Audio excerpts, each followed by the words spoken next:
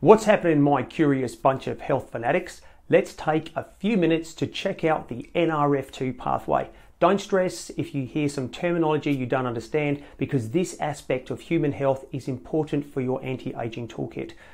NRF2 is what I would consider a longevity regulator, meaning that it regulates detoxing the body and keeping us healthy. This is why you want to make sure you understand how to upregulate this gene.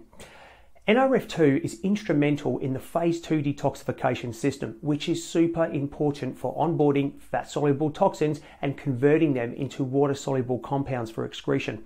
The phase 2 detoxification system also removes extremely reactive metabolites and other dangerous molecules from the body by neutralizing or inactivating them. Without NRF2 activation, the phase 2 detoxification system would not function at full capacity. So let's see what else NRF2 does, and then I'll show you how to upregulate this biological pathway. NRF2 slows down or decreases various forms of inflammation and oxidation occurring systemically in the body. And if you haven't seen my video on hormesis, I'll link to that at the end of this one. But NRF2 is activated when the body reaches a certain level of oxidation. For example, the oxidative stress from exercise activates NRF2. Which of course is another reason why exercise is so important.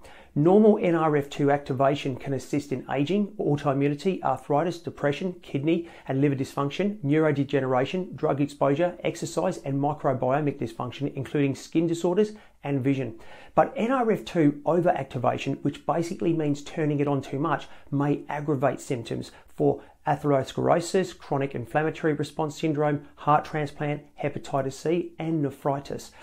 NRF2 is a protector, and when it senses various toxins, it can switch on to prevent damage to tissues. For example, cigarette smoke can turn on NRF2 in the lungs to protect the lungs from the dangerous chemicals found in that smoke. Please do not smoke to upregulate NRF2. That would be extremely misguided. And even allergens, viruses and bacteria entering the lungs can initiate NRF2 activation to protect lung tissues from damage. Even brain and liver can be protected from excessive alcohol consumption, but again, don't drink excessive amounts thinking that this is a healthy approach to upregulating NRF2, because it clearly isn't. So how do we upregulate this little transcription factor? Well, calicosine, which is found in astragalus, can activate NRF2. Pisatinol, a resveratrol analog, can also upregulate NRF2, and sulforaphane, which is converted from glucoraphanin, comes from broccoli and broccoli sprouts, and that's also a potent NRF2 activator. I use broccoli daily for this exact reason, and it is worth knowing that people that get sunburn easily may have low NRF2 levels, and this was shown in a 2017 study that NRF2 is able to protect collagen in relation to ultraviolet radiation. So eat your broccoli sprouts, especially if you live in a sunny country and want to maintain youthful looking skin. NRF2 also protects us from advanced glycation end products or AGEs, which come from cooked meats and fatty dairy foods and other processed foods. And NRF2 is also able to protect the body against high levels of heat-related stress. I really could make a video for 30 minutes on the benefits of NRF2, but I'll finish up and say that NRF2 increases mitochondrial function, which means more energy for your cells, and this effect can be increased with cordyceps, CoQ10, including another substance called hispidulin. There are, of course, other ways to raise NRF2, such as calorie restriction, alpha-lipoic acid, mucuna, tribulus, and even ashwagandha are all great candidates. I'll let you dig into what else raises NRF2.